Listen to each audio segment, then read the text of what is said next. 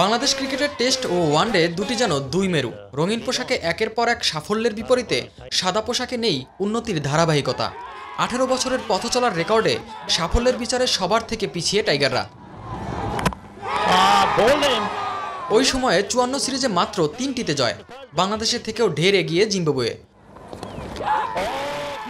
শুরুর দিন থেকে এখনো পর্যন্ত টেস্ট আঙ্গিনায় টাইগারদের গল্পটা নিরন্তর হোঁচট খাওয়ার মতো। অন্যান্য ফরম্যাটে এখন যেভাবে আমরা রেজাল্ট পাচ্ছি, কন্টিনিউয়াসলি আমরা ভালো ক্রিকেট খেলছি, আমাদের ওই রিদমটা আমরা ধরতে পেরেছি। হয়তো বা টেস্ট ক্রিকেটে আমরা ওই রিদমটা এখনও ধরতে পারিনি।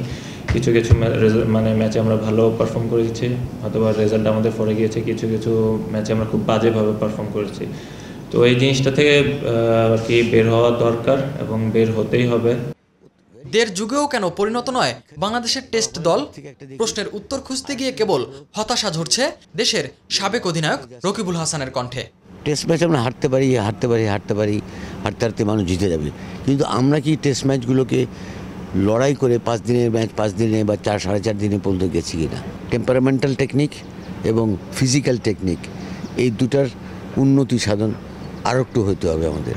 বিভিন্ন দেশ তারা বিভিন্ন ফরম্যাটের জন্য দেখা যাচ্ছে একটু ভিন্নধর্মী টিম করছে তারা, বাট বাংলাদেশে এখনও আমরা ওই জায়গায় যাই নাই যেখানে আমরা একটা রেভলিউশন কিছু করে ফেলতে পারবো। কারণ আমাদের প্লেয়ার শর্টেজ আছে, কোয়ালিটি প্লেয়ার তো লাগবে আপনার ইন্টারন্যাশনাল ম্যাচ খেলতে। তবে লঙ্গার ভার্সনে নিজেদের একেবারেই ব্যর্থ মানছেন না বিসিবির ক্রিকেট অপারেশনস কমিটির চেয়ারম্যান আকরাম খান। আপনাকে এইখানে সার্ভাইভ করতে হলে তো আপনাকে চ্যালেঞ্জ নিতে হবে, এবং এটার জন্য আমাদের সবাই কিন্তু অনেক হার্ডওয়ার্ক করতে হবে। যারা বোর্ডের সাথে ইনভলভ আছেন, খেলাধুলার সাথে ইনভলভ আছেন, প্লেয়াররা এবং যারা কোচেস আছে, সবাইকে কিন্তু একসাথে যদি আমরা কাজ করতে পারি তাহলে ইনশাল্লাহ আমরা এখানে সাকসেস হব। জনপ্রিয়তা ধরে রাখতে আধুনিক হচ্ছে টেস্ট ক্রিকেট। 2019 থেকে র্যাঙ্কিংয়ে 9 দল নিয়ে শুরু হচ্ছে টেস্ট চ্যাম্পিয়নশিপ। আগের থেকে ম্যাচ বাড়বে বাংলাদেশের, তবে থাকবে উত্থান পতনের হিসেব নিকেশ। তাই এখন থেকেই লঙ্গার ভার্সন ক্রিকেটের উপর আরও বেশি মনোনিবেশের প্রয়োজন বলে মনে করছেন সংশ্লিষ্টরা। দেখতে দেখতে টেস্ট ক্রিকেটে 18 বছর পার।